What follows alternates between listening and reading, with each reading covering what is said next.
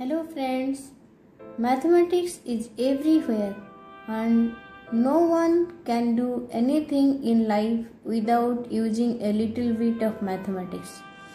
So it also helps to solve the day-to-day problems of life.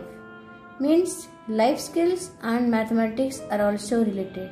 So we will relate it to the chapter measurement. The children will enjoy to make their own health card. Now you can see here a rectangular piece of paper we have to take. For taking a rectangular piece of paper, we have to first take the length and breadth.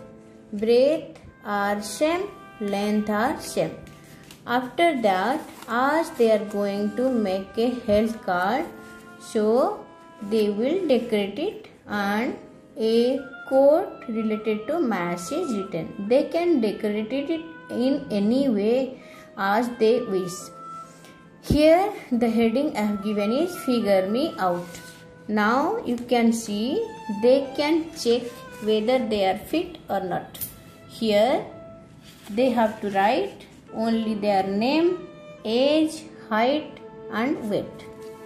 And they can calculate the body mass index by taking their weight and their height. Here the weight of the child is 35 kg and the height is 1.35 meter. The formula to calculate body mass index is weight in kg divided by height in meter square. So after calculating, we got 19.2. Here is the BMI scale to check whether we are fit or not. The range, if it is below 18.5, then we are underweight. If it is between 18.5 to 24.9, we are healthy. And between 25 to 29.9, then we are overweight. If it is between 30 and 39.9, then we are obese. So here we got 19.2.